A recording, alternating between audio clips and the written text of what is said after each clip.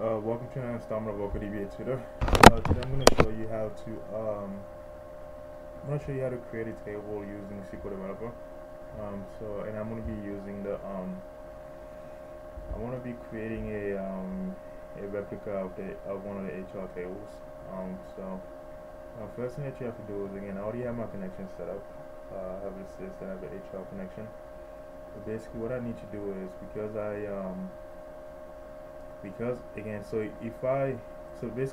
typically what you would do is you would just open up the connect to the open up the HR connection and go to and connect to the database. But the thing is, now I need to be able to look at the table structure to be able to basically just to see what the different attributes are for that table. So I'm going to use a SQL Plus on the side so I can look at the structure of that table. So I'm already connected as HR. I want to issue show user, and I'm HR. And I'm going to basically just see what tables are available with the HR schema. Let's go name user. Let's go tables. So basically, these are the tables that I have in the HR schema, and then I need to just, again, I'm gonna look at the structure for, let's say, location. So I just want to get a decent sized table with enough attributes so I can show you how to do the creation, table creation on SQL Developer. So that looks good. That looks enough. Let's try departments. No, that's too small. Let's try employees. And that's way too big. So I'm gonna go with this one, with the location ID. With the locations table, I mean. So what I would do is, again, so this is the structure that I'll be this is the structure that I'll be replicating on my sys schema. So what I'll do now is I'm going to make start a connection with the sys schema. See, let's disconnect, and then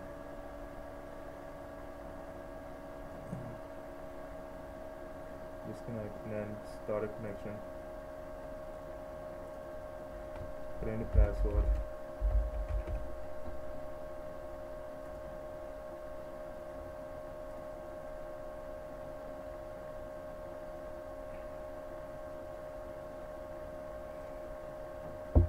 Just give it a second.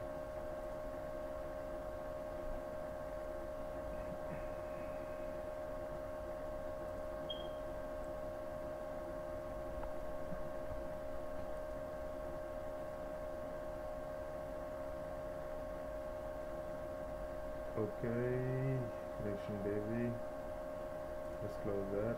Okay, there you go. So what I'll do is,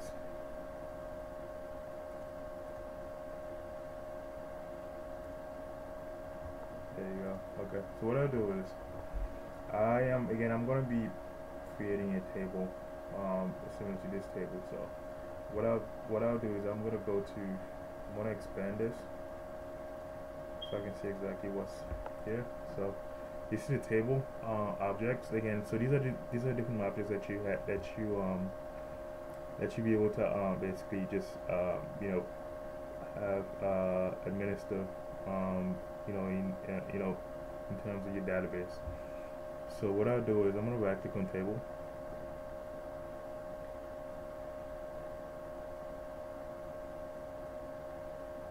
and then I'm going to create a new table.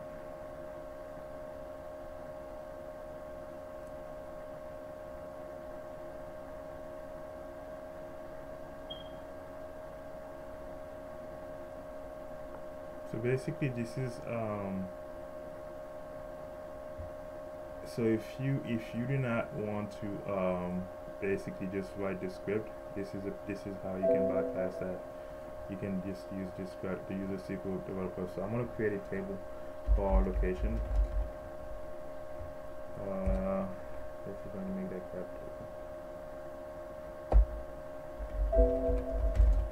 locations advanced, so I can have more I'll be able to do more configuration for my for my attributes.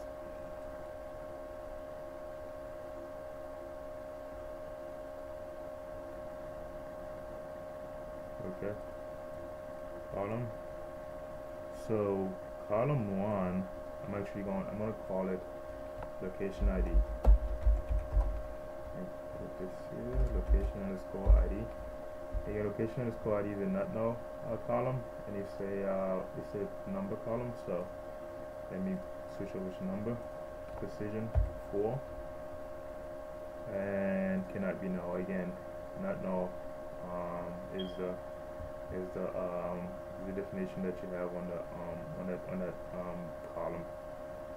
So, and then I'm gonna add location ID. Next one is gonna be street underscore address. Again, so you can also go back and forth between simple and complex, and in complex you just have more data types.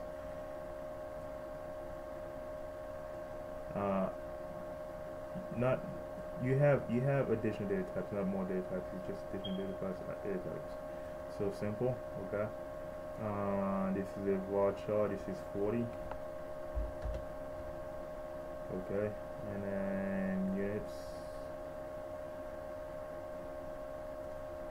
This is gonna be bytes. And this one can be or cannot be null, so that's not really major issue. So the next one is going to be postal code. Postal underscore code. So this is also going to be varchar, but this one is going to be 12 and bytes.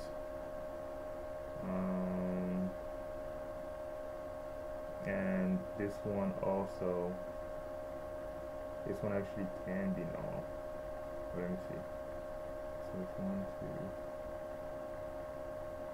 2. Postal code can be null. So I'm not gonna check the cannot be null box.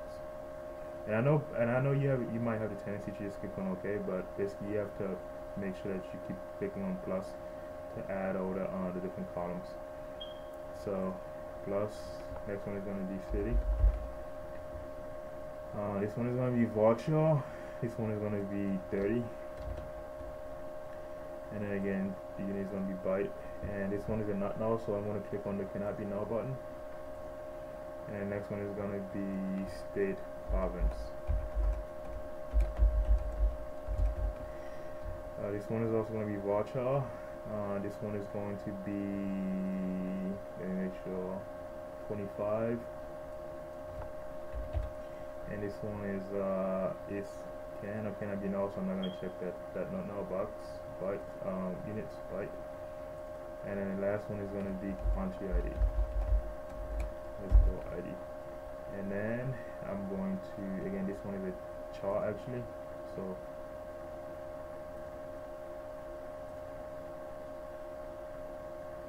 scroll down.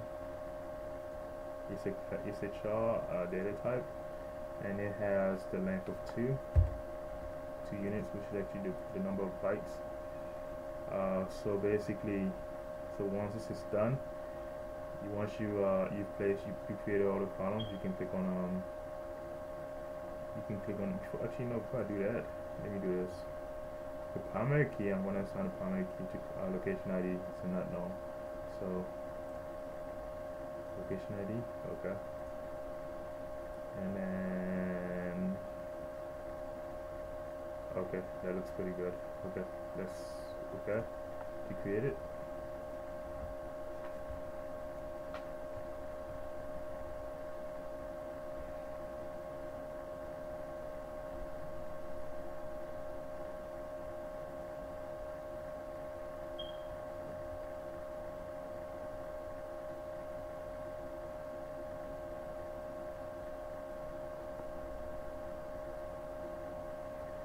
There you go.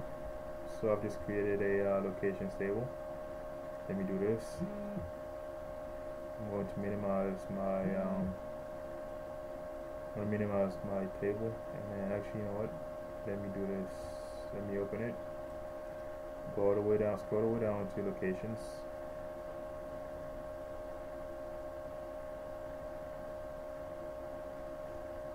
And this is my location table.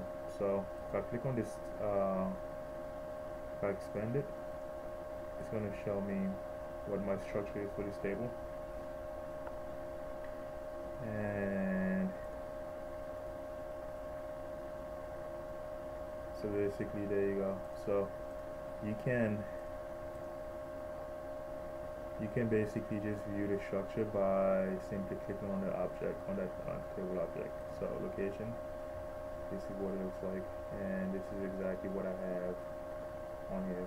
So basically this is how you create a table in using SQL Developer. Thank you so much for watching. I hope to see you guys next time. Thank you.